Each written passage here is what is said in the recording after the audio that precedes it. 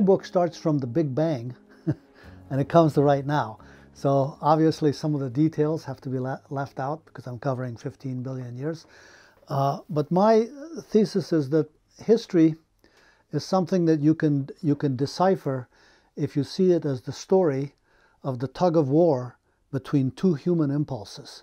And one impulse is to reach out across borders and try to connect with other people who are not like ourselves. And the other impulse is to close ranks with our own kind against the other and form tighter bonds with our own. So these are opposite tendencies, and I think all through history we've been doing both. So history has been generated by that tug of war. And then I think, you know, when you come in close, what you find is that there's three things that are always involved. One is the environment. You know, we're trying to cope with wherever we are. One are tools, because that makes a difference all through history, whatever we're using. But the third thing, which is the most important thing right now, is our narratives. We're all living in some story of the world, and we have different stories.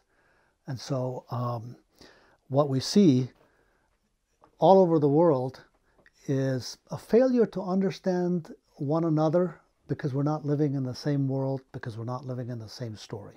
How your personal background shaped your view and the way that you looked at the history of humankind at all? Well, I think, yeah, it's very pertinent, actually, because I think that if you grow up bicultural, like I did, if you grew up in two different worlds, my experience was when I was in an Afghan setting, I was Afghan, and when I moved over and I was in an American setting, I was an American, and these were two different things. And I could even see myself changing as I moved from one setting to the other. And it wasn't just me changing, it was the world changing. So what that produces is a sense of how relative everything is. The extent to which what we think is real is actually only the narrative we share with everyone who agrees with us. And so, you know, that's the starting point for me. Very interesting. And so overall, I mean, this is a very heavy topic that you're working on, and it's huge, has so many things in it. But overall, Mr. Ansary, are you optimistic in terms of human beings' achievements through the history, through the years, in terms of violence and having a better understanding of each other? And overall, do you think that human beings made a lot of progress or not? I think they have and they haven't.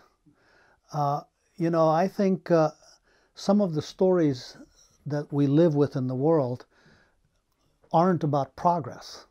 Our story here mostly is about progress. We have this belief that each day is and should be better than the day before, and we want to go into the new and the different. But you know, in a lot of ways, in the Islamic world, the impulse hasn't been on into the new. It's the perfect moment already happened. We have to restore it.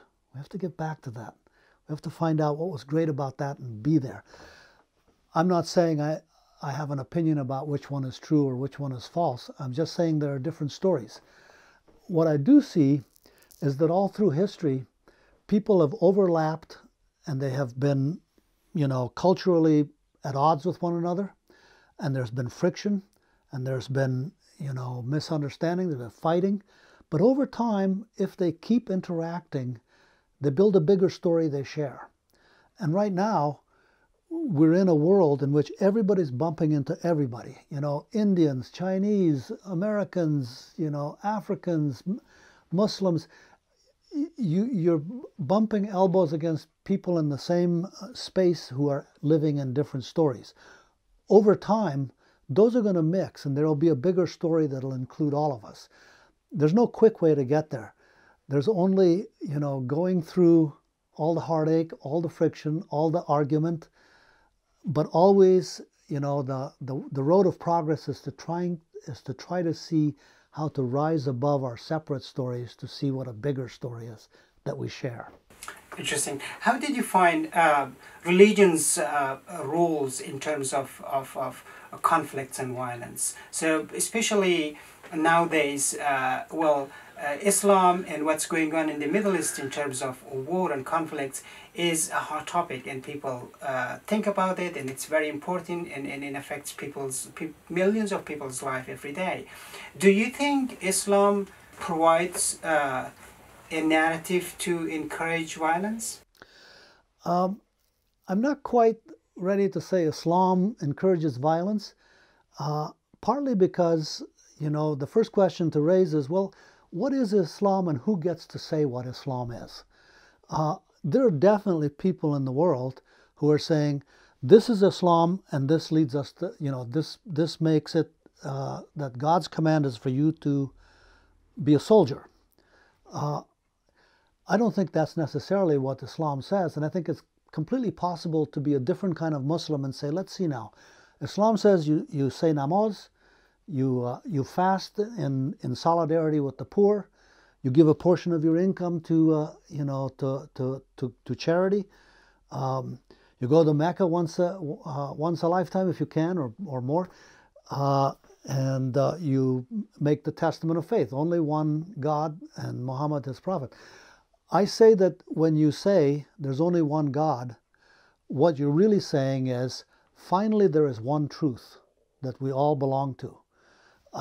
I say that at some level, if the thing you believe is we should be fighting somebody else, you're not on to the one God thing. You're saying our God is better than their God. That's somehow, that's a lower way of thinking to me. So in your opinion, what is the main reason, or what are the main reasons of conflicts in the Middle East now, or the war that has been going on for years in Afghanistan?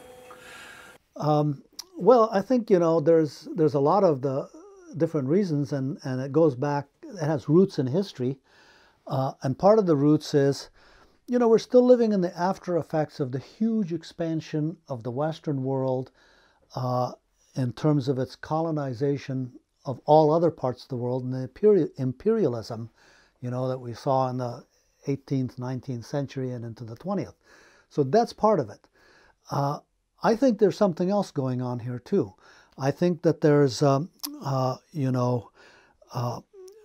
we're messing with the planet. We're possibly threatening life on Earth with the effect we're having on the environment. Some of the effects of that, in Afghanistan, water is a problem. That's an environmental problem. And it's not solved by digging deep wells and getting the groundwater deeper down, because that takes away water that takes eons to develop. So there's a problem there. I think that, there has been famine and starvation in parts of Africa and other parts of the world. And I think a lot of people are scared. They're not sure that there's going to be enough for everyone.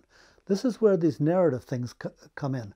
Because if you're afraid that there's not enough for everyone, you start looking around to see who you're going to share with when the food runs out and who you're not going to share with.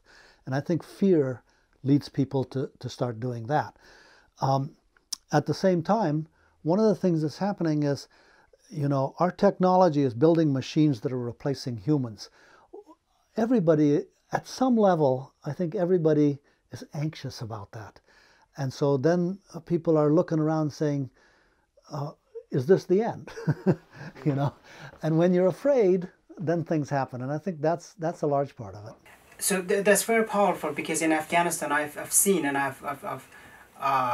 people have told me over and over that now many people from the villages in Afghanistan, from the remote villages, they moved out because there is no enough water. Yeah. So it happens in a country that already involved deeply in a deadly war. Yeah. And what do you think? Where is the future for that country that you lived a portion of your life in? Well, I do have a sort of optimism, and my sort of optimism is that actually things can change sort of in the blink of an eye. And that's one of the things I think about religious moments in history. Something like the birth of Islam was a sudden and huge event. 10 years before, nobody would have been able to guess that this thing is going to happen. after the prophetic career of Hazrat Muhammad, which was less than 20 years. You know, it was like, if you think in terms of how many presidential terms that is, it's like 2 presidents worth or something. So it was a very short time.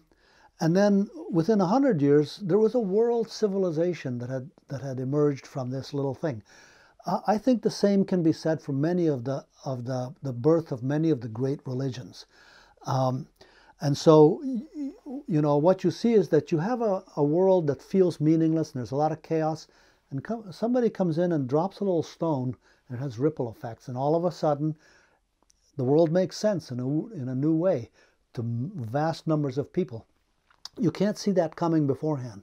We're in a moment of chaos and incoherence. I think that much I can say for sure. I think we always feel like the present moment is the most real thing. And always our sense of history is, how did it get to the present moment, which is finally where it's always going to be? I know the present moment is always changing. So that can't be the real. Something that's always changing can't be the permanent.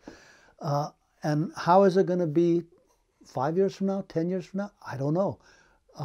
All I can say is we have to imagine what kind of a world we should be living in and try to communicate what we see as an imaginary perfect world. And when we all believe that that's possible, it will be the case. How Afghan culture, Afghan music, Afghan food shaped your life, and how involved are you with Afghan music, Afghan food, Afghan clothes, perhaps, and other aspects of Afghan culture overall? Afghan clothes, did you say? I have a few pirona tumbons in the house. I don't really ever wear them. You know, you have it, huh? I have a few, Do yeah. you have lungi as well? I don't have a lungi. I should probably, but I don't know how to put on a lungi. You know, I'm not good at that. You know, I cook Afghan food. I love to cook. I have some relatives in Fremont. I see them from time to time. You know, I never speak Farsi unless I'm over there with those guys. And I will have to say that when, you know, I came before all that. I came in '64, before the Holocaust in Afghanistan. And it used to be that when we got together, everybody was speaking Farsi. Increasingly over these years, you know, people just are speaking in English more. So that's one of the things that happens in the course of living in another country. How about music? Ahmad Zoyer is the only is the only Afghan music I listen to. I have him on my iPhone. I have really good Ahmad Zoyer. You know, his tapes were pirated, and so in stores, Afghan stores, you find CDs of Ahmad Zoyer. Often they're very low quality. So I'm proud to say I have a really good collection of. Where did you get that? Sorry. Well, you know, Ahmad Zoyer, we sort of knew him. He was the nephew of my father's best friend. So, you know, so in those days, cassettes and stuff were shared amongst people. So we had original, you know, fresh off the not the concert, you know, sitting in a house with a bunch of people like that. But let me ask you another question. So how you are dealing with identity? Are you an Afghan and American? Are you an American? Are you, so like, can you explain that? Well, I'm an American. And when I first came to America, I was an Afghan. And when I was in Afghanistan, I was an American. Because my mother was American, and there was no other Americans there, just me and my siblings. But in Afghanistan in those days, because of that, when I was outside the house, you know, people saw me and they said, "There's that American kid." So I thought I was an American kid. When I came here, I was like, "Oh, finally I'm going to be where my people are." No, I hear everybody say, hey, there's that Afghan kid. uh, you know, uh, people have asked me uh, how you sort out, how you become one thing or another thing, and how you embrace what your identity is.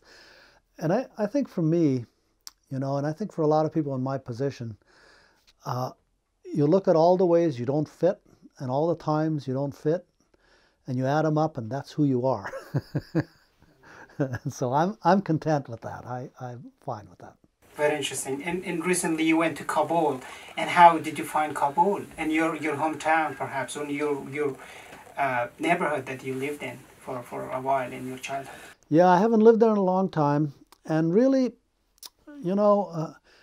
I had 2 times that I went since 9/11, and both times were very, very interesting. And the first time, just after the fall of the Taliban,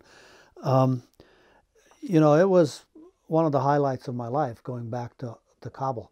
I just thought I was going to go to a place from which I would feel very alienated, and instead I went to a place that just felt so warm.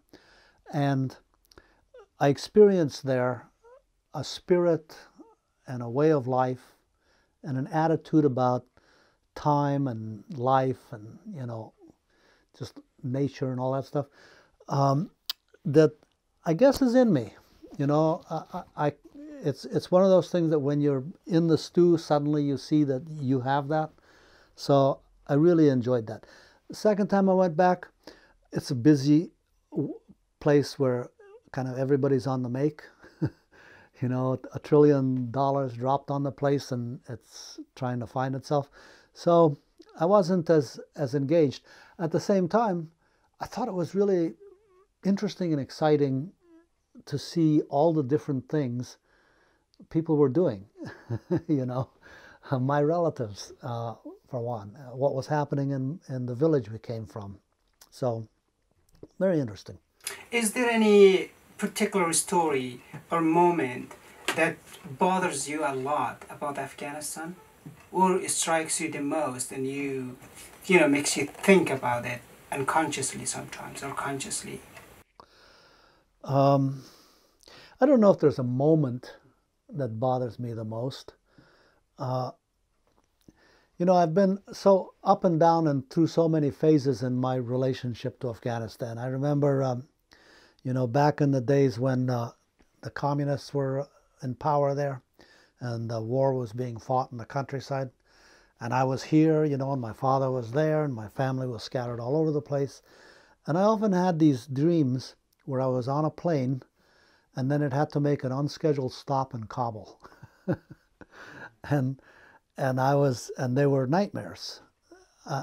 But they were also sort of like, I'd get out of the plane and I'd go to this garden, and I was scared, and I'd be looking everywhere. So that was an era. Later, when the Taliban had taken over, the Mujahideen war and then the Taliban, I think most of the few people, the Afghans I knew, we would never see Afghanistan again. We thought that was the end of it, and that's how things are going to be now forevermore. But then in 2002, there I was, it's different again. It's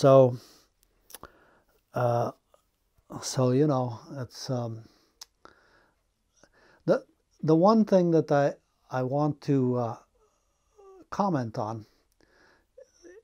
There is a concept called the anthropological present about other cultures, which is what the culture really is whatever it was when anthropologists first started studying it. And actually, every culture is always alive. It's always growing. Afghanistan is alive and growing. I have thought, and I still kind of think, that if only everybody would leave Afghanistan alone, Afghanistan would be fine. But I also realize that everybody won't leave Afghanistan alone. It's just right in that spot where people can't help themselves. The big powers they just go in. So, if you count that, the kids. So, it's a story of why I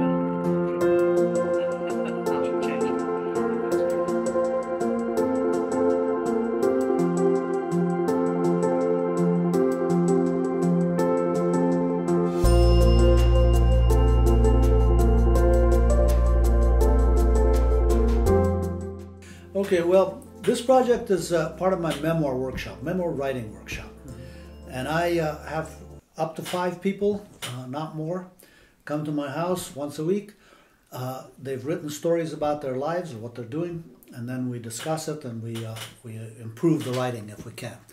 So Asma John is somebody I knew from before, and she told me that she wanted to write a book about something she'd been doing since 9/11, which was going to Afghanistan every year, buying bare root trees, little trees in a nursery, and taking them out to villages or to neighborhoods of Kabul and just giving them to people. And hopefully they would plant them, and if next year the trees are doing well, she comes back, she gives them more. So she was going there every year and doing this, and she wanted to write a book about it, and she wanted me to help her. I said, come to my workshop. So, okay, great. you know, she did, and that's a good thing, because then it's not just me saying, oh, write it like this, write it like that. There's other people, so we see how it's, you know, is everybody hearing it? You know, people have different ears, so that's what's good about a workshop. As you mentioned in our previous conversation, especially kids, Afghan kids who grew up in the United States, who were born perhaps here in the United States. And you mentioned that some of them are struggling sort of with identity crisis somehow, they're finding who they are. So please explain about that and how you work with them, and what was the result of some of your work? Well, it's not always crisis. It's a hidden drama. You know, the kids that were born here or grew up here, they live in a sort of an Afghan environment when they go home. It's not really Afghanistan, because it can't be. You know, you can't just start a new thing. But they do live in an Afghan environment when they go home, and then they leave the house and they go to school or elsewhere. Then they're living in an American environment, and they're caught between these two worlds. So I think that's a story, and not only is it a story, but it's a story that's happening right now, and 20 years from now, 50 years from now, it'll be lost, and nobody will know what ever happened, unless the people who are going through it write about it right now. So I started working with some, you say kids, they were young adults. You know, at this point, people who came here when they were 2 or born here or something, they were 20, 25 years old. Very wide variety of people, wide variety of experiences.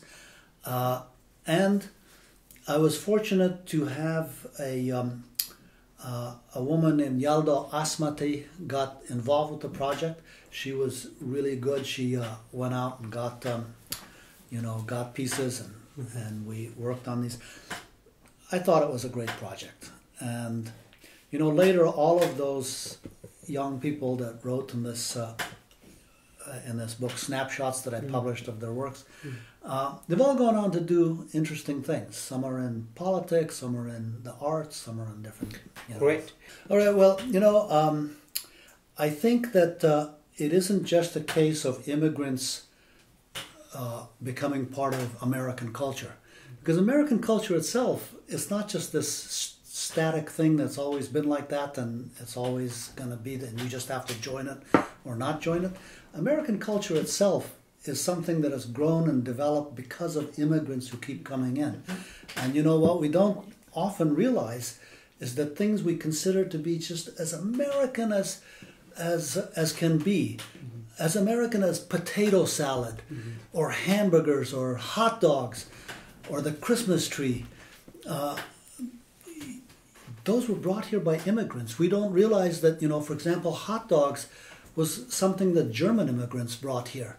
And when they first came, they were considered, you know, oh, keep the Germans out, they're going to pollute, and so on. Pretty much everybody in America is an immigrant except the Native Americans. And even they, you know, their ancestors came here at some point.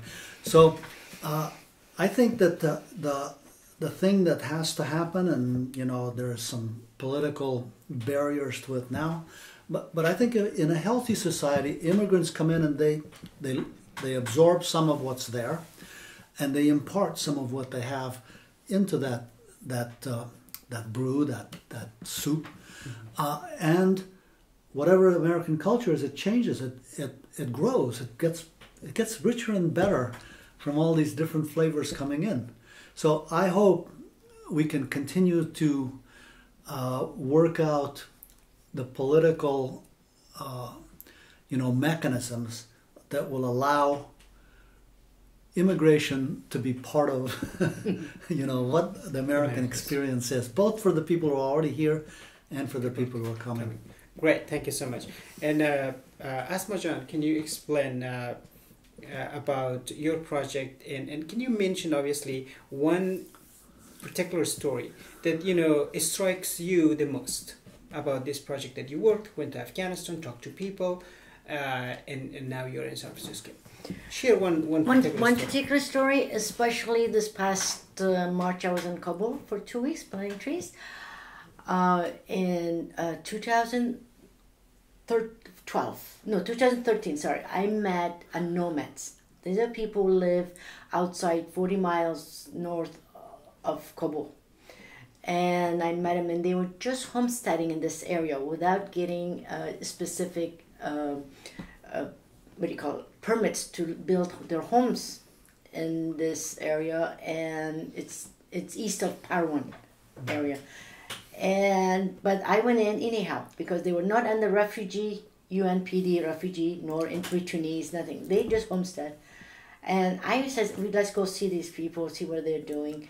And we shook our hand, and we said, a couple very tall, beautiful Pashtun speaking. They didn't speak in Farsi. They spoke Pashto, and I speak Farsi, but my man that works, Najib Siddiqui, speaks Pashto, and he helped me. And I says, you're moving over here, and that's fine. What can I do for you? And his problem was great, but I couldn't do that. I says, I can help you, give you trees. And he goes, you can give me trees, I'll take it, but I will also like to have some water for those trees. And I says, definitely, well, we'll help you with water, so what shall we do, So we helped him with water, so the tanks, the blue tanks, right, will come in and bring some water. And then there was not too far away from his area where his homestead, in a natural brook. So we helped him bring pipes to his village. He had about 200 nomads living with him. I gave him trees. That was 2013. 2014 I saw him and we started talking about it. 2016 he says to me, would you like to meet my wife? I was very honored because these people are very, very, very, very close and private. They don't allow anyone to come in, and especially someone who doesn't even speak the same language. So I had the honor to meet them and his wife and his children and the family. And then past year, the story going forward, I walk in to bring his trees. He comes in from his house, and with him was a man from the government. I can't tell you whether he was the mayor of the area or governor, but he was there, and he came with his bodyguards and his gold watch and some other Afghan men and trucks with guns. And he looked at me and I looked at him and I went say, Assalamu alaikum. I call him Wazir Jan. I said, Assalamu alaikum Wazir Jan. Famil khuba chaturas. And I said, how are you? How's the family and everything? And the man who was supposed to be high official, he looked at me and he was not sure how to react. And then the nomad that I call Wazir, he goes, please go visit my wife. I'll be with you in a minute. So that is telling me that how much this relationship of going every year and every year and every year, that is connects us together. It doesn't happen just because I'm Afghan or I'm whatever, I'm being treated now doesn't mean I'm going to open, all doors are open. Because sometimes it's all superficial, but this is not superficial, as you can tell. And the other thing, I joke with him, I said, so what is this man brought for you? He goes, he didn't bring me anything. He just wanted to eat my yogurt. You're the one who brought me apricots. Yeah. And that's when he told me that the apricots trees were flourishing past 2 years. I really appreciate your time. Thank you so much. Okay. Thank you very much. Mr. Ansary, thank you so much. Yeah, thank you.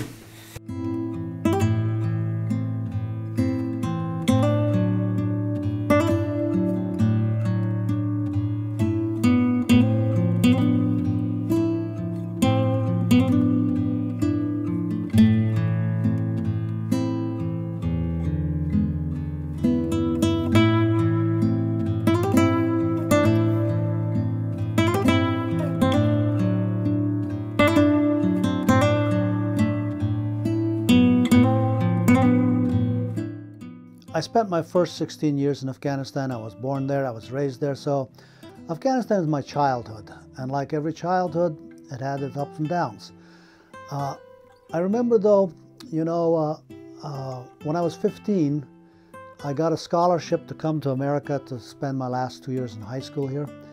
And towards the end of that year, I went to my uncle's house, and my father and my uncles were sitting around and playing karamburt, which is sort of like a tabletop pool with discs instead of balls. And it was such a kind of a peaceful scene. And I was excited about coming to America. I didn't know there was going to be an after Afghanistan. I didn't know what was going to happen in the future.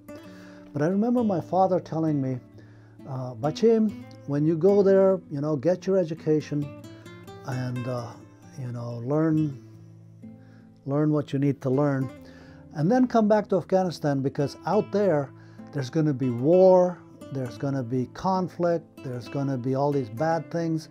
But here in Afghanistan, in the mountains here, none of that stuff is ever going to reach Afghanistan.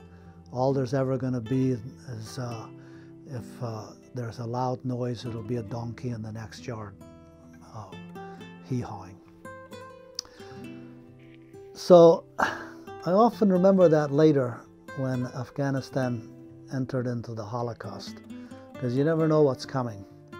And it's a poignant memory, and it was in 1964, which was one of the best times for Afghan history, so I remember that.